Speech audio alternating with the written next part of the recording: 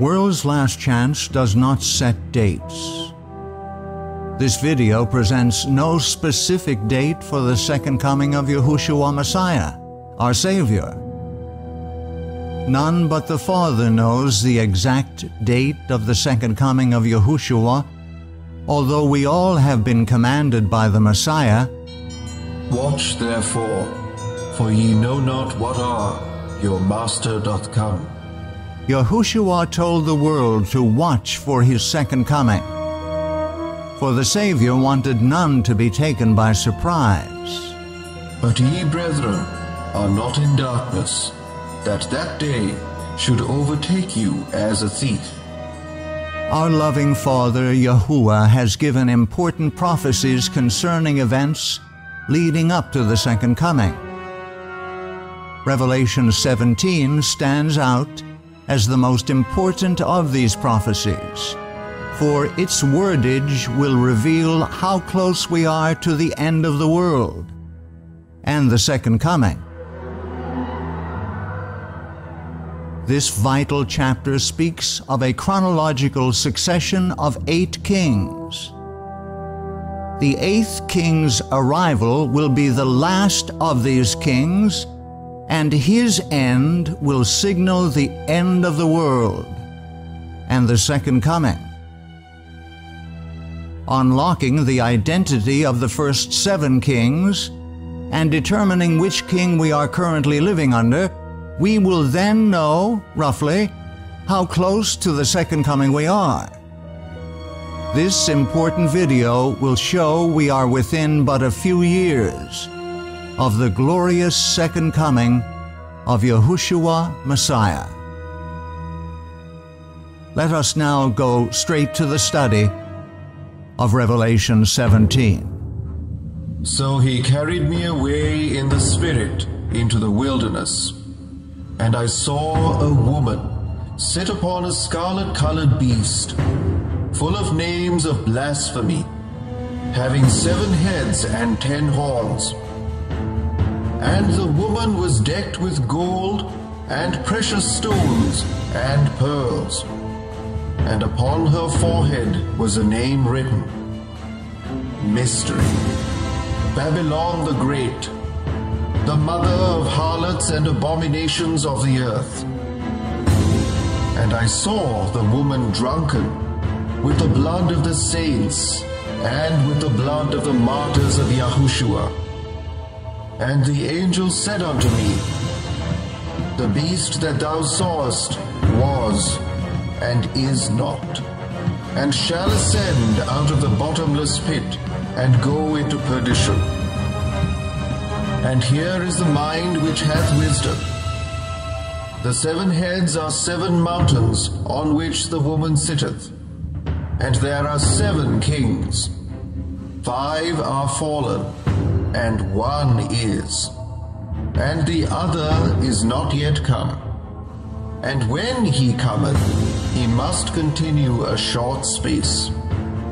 And the beast that was and is not, even he is the 8th, and is of the 7, and goeth into perdition. Let us carefully examine the details of John's vision. 1. John saw a harlot woman in the wilderness, sitting on a fearful-looking beast drunk from the blood of the saints. This harlot woman was described as the mother of harlots and was exceedingly rich. 2. The beast carrying the whore had 7 heads and 10 horns. 3. The angel told John the 7 heads of the beast represented 7 kings. The 7 heads equal 7 kings. In vision, the angel took John forward in time to the reign of the 6th king. Thus John was informed that the first 5 kings were already fallen, that is, they had died, and the 7th king will come at the expiration of the office of this sixth king. 4. The reign of the seventh king was forecast to be of short duration in relationship to the present sixth king. After the seventh king, an eighth will arise from the bottomless pit. The angel gave John a riddle. He stated that the eighth king was a beast. Yet he is not currently a beast during the reign of the sixth king. This same beast will emerge again as a beast power and will go to perdition. This enigma is further compounded by the angel when he mentioned to John that the eighth king was one of the seven. Now let us try to understand what this vision is all about. Who is the harlot woman? The word woman in prophecy is commonly used in the scriptures as the symbol of a church group, the ecclesia. A good or pure woman represents the faithful church, while a profligate or adulterous woman represents an impure, compromising, or unfaithful church. A woman equals a church. Which church, then, is represented by the harlot woman of Revelation 17? For over 1,000 years, thoughtful followers of Yahushua have identified the Church of Rome as being the whore of Revelation 17. Prominent Catholics have grudgingly agreed with this interpretation. Bishop Alvaro Palaio confessed 300 years before the Reformation that, considering the papal court has filled the whole church with simony and the consequent corruption of religion, it is natural enough the heretics should call the church the whore. Long before the era of the Reformation, another notable Catholic cardinal and general of the Franciscans, Saint Bonaventure, stated in his commentary on the book of Revelation that Rome was the harlot who makes kings and nations drunk with the wine of her whoredoms. That is, the whore of Revelation 17. All of the reformers, including Martin Luther, John Calvin, John Knox, identified the Roman Catholic Church as the whore of Revelation 17, who sits on 7 mountains. Martin Luther himself affirmed the following: "We are not the first to declare the papacy to be the kingdom of Antichrist, since for many years before us, so many and such great men, whose number is large and whose memory is eternal, have undertaken to express the same thing so clearly and plainly." Having identified the harlot church of Revelation 17, we need to understand what is meant by wilderness to determine when the Roman Catholic Church entered into her wilderness experience. We know from Revelation 12 that when the pure church was persecuted by the Roman Catholic Church in the Middle Ages for 1260 years, from 538 AD until 1798 AD, it fled to the wilderness. And the woman, true church, fled into the wilderness, where she hath a place prepared of Yahuwah, that they should feed her there 1,260 days. The wilderness, then, in prophecy, is a figure of speech signifying the harsh conditions facing a church in a particular period in her history. Did the Catholic Church enter her wilderness experience just as Yahuwah's true church came out of theirs? Yes, this was exactly the case. In 1798, the Catholic Church not only lost her temporal power over the kings, dukes, and princes of much of Europe, but was in fact no longer free to carry her own ecclesiastical privileges, such as selecting a pope to succeed Pius VI.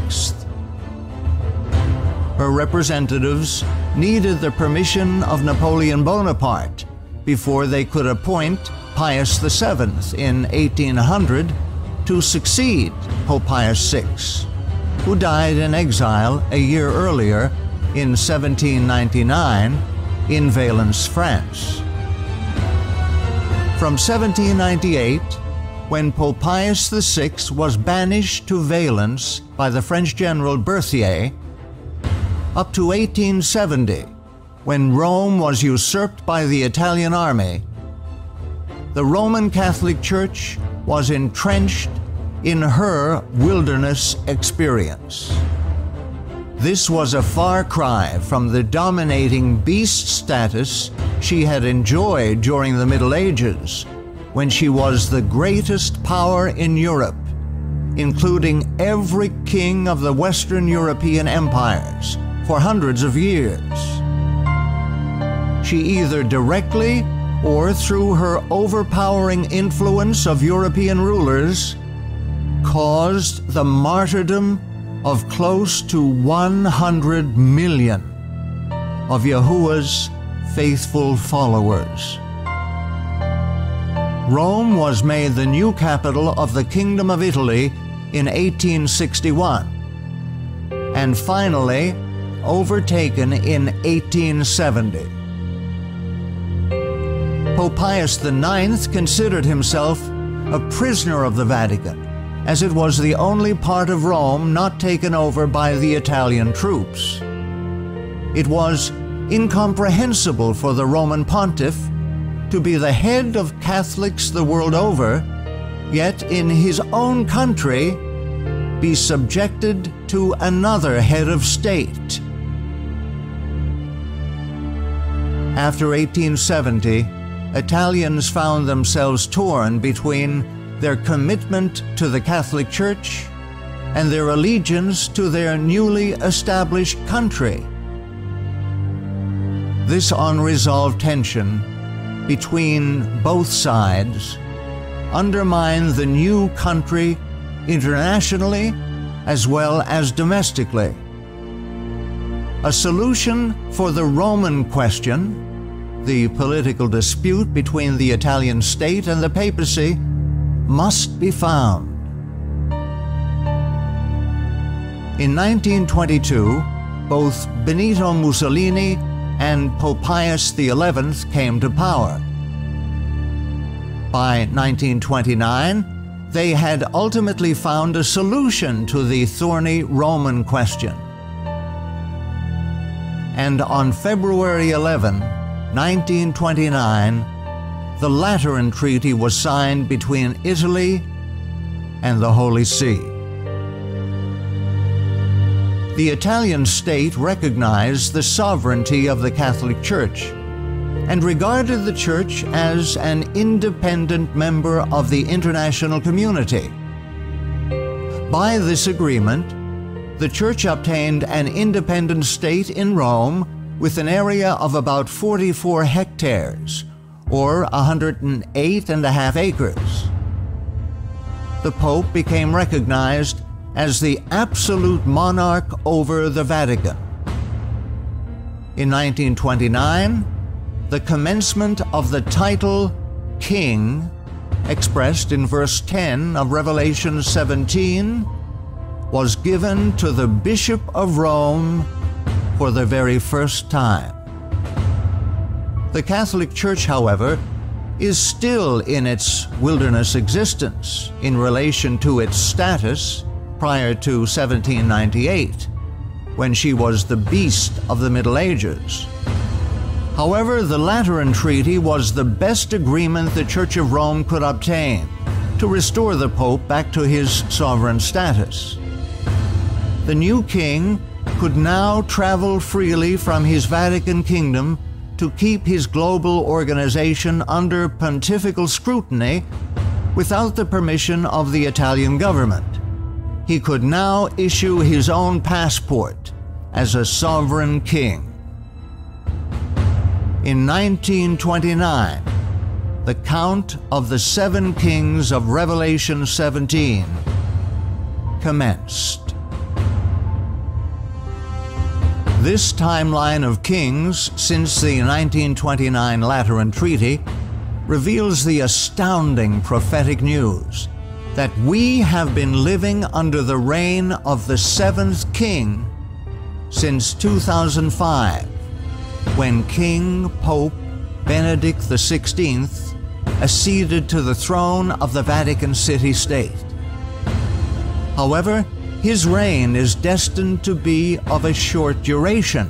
And when he cometh, he must continue a short space. If we exclude the shortest papal reign of 33 days by John Paul I, it would seem that a short space for a pope would be any period between 5 and 10 years. Now let us move on to the 8th king, who will be last pope. The 8th king, Pope, will arise from the bottomless pit. The beast that thou sawest was and is not, and shall ascend out of the bottomless pit, and go into perdition. Where is the bottomless pit? The Greek word translated bottomless pit is abyssos, which has the English counterpart, abyss. The following verses clearly define the abyssos. There met him, Yahushua, out of the city a certain man, which had devils a long time. And Yahushua asked him, saying, What is thy name? And he said, Legion, because many devils were entered into him. And they besought him that he would not command them to go out into the deep, abyssos. Then went the devils out of the man and entered into the swine. The bottomless pit is therefore an invisible location established by Yahuwah for the imprisonment of some of the fallen angels. Bottomless pit equals the prison house of the fallen angels. The 8th king, Pope, will not be human, but rather a fallen angel. The prophecy contains another important key in determining the identity of the 8th king. The 8th and final king will also be one of the 7 kings. The beast that thou sawest was and is not, and shall ascend out of the bottomless pit. And they that dwell on the earth shall wonder, whose names were not written in the book of life, when they behold the beast that was and is not and yet is. And there are 7 kings, and the beast that was and is not, even he is the 8th, and is of the 7th, and goeth into perdition. The angel tells us 3 times that the beast was, is not, and yet shall be. This is a most important point. The beast was alive, died, and in the future will appear to be alive again. If the 8th king is going to be a fallen angel, and also one of the 7 kings, then the only logical conclusion is the 8th king will be a fallen angel impersonating one of the former 7 kings. Angels have the ability to take on any human form. Which of these 7 kings will be impersonated by this fallen angel? We have been given a divine hint of the identity of the king, pope, who will be impersonated by the fallen angel. It will be the 6th king. Did not the angel take John in this vision to the reign of the 6th king? And there are 7 kings, 5 are fallen, and 1 is, and the other is not yet come. The angel made it very easy for us to determine ahead of time which of the 7 kings, popes, the 8th was going to impersonate. It is none other than the 6th king, Pope John Paul II. What is so special about John Paul II? Here are 11 important facts concerning John Paul II and his pontificate. Number 1. Pope John Paul II was the longest-serving pope of the 20th century, with the 2nd longest pontificate in the history of the papacy, 26.5 years long.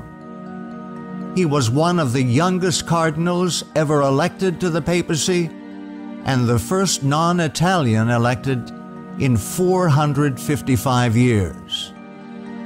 2. He is credited with being the main instigator of the fall of communism in the former Union of Soviet Socialists Republic. His first trip as the new pope was to visit his native Poland in 1979 to encourage his homeland with his support for the Solidarity trade union movement, which opposed communism in Poland. 10 years later, a peaceful revolution resulted in the downfall of communism in Poland. A few years after that, the Berlin Wall fell, and the Cold War ended. 3. During his pontificate, the number of countries having diplomatic relations with the Holy See rose from 85 to 174. 4. John Paul II made 104 trips to 125 foreign countries, more than all the countries visited by all other popes combined. 5.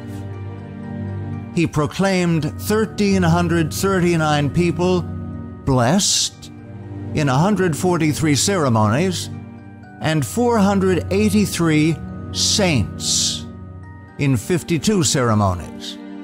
This was more than the number declared by all the popes in the last 500 years combined. 6. He wrote 5 books, was fluent in 8 languages, and adept in 13 languages. 7. Many people have called him the man of the century.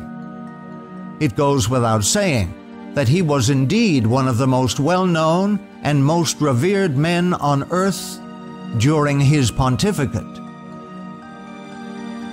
8. He is noted as the most important ecumenical and interfaith pope in history.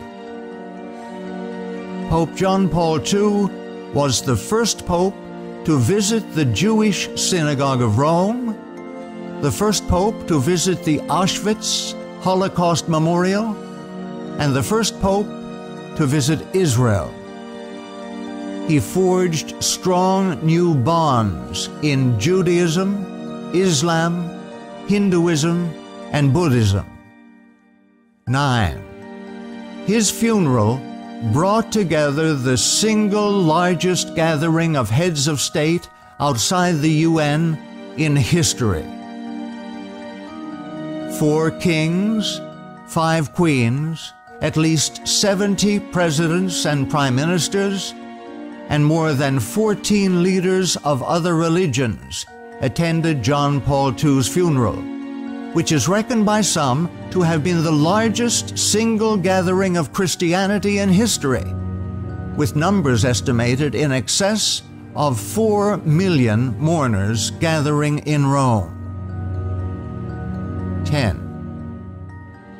The beatification of Pope John Paul II, which came 6 years after his death, is the fastest in Catholic history. On the 19th of December 2009, John Paul II was proclaimed venerable by his successor, Pope Benedict XVI, and was beatified on the 1st of May 2011. 11. He is the only pope to have a webcam placed on his grave by the Vatican. Through this webcam, millions of fans around the world can have a virtual pilgrimage to his tomb at any time. We are on the verge of witnessing the mother of all deceptions. All who have not fortified themselves with the truths of Yahuwah's word will be deceived into believing the deceased John Paul II has been resurrected, having been sent from heaven to save the world from the intractable economic crisis that has engulfed planet Earth today. As foretold in prophecy, the reign of the 7th King Pope is indeed coming to an end. The first 4 trumpets of Revelation will soon blast and end before the end of Benedict XVI's reign. We invite you to view the 7 Trumpets of Revelation video series. The demonically impersonated John Paul II, the 8th King Pope, will emerge towards the end of the dreadful 5th trumpet. The reign of the 8th will not be long, and will be far shorter than the reign of the 7th King. This we know from the events foretold which will transpire during the reign of the counterfeit John Paul II. This is why we are heralding the good news that the second coming is but a few years away. However, between now and the imminent end, there will be a severe test, splitting the world into 2 camps: those who are for Yahuwah and those who are against Yahuwah. The 7 Trumpets of Revelation video series explain in much greater detail the nature of this test. The only way to prepare for this final test is by total daily surrender to Yahuwah's will and the prayerful study of His Word. Only those who are rooted in His Word will be able to endure the coming trial. Are you preparing daily to meet your Savior? Faultless before the presence of His glory with exceeding joy. There is no time to waste.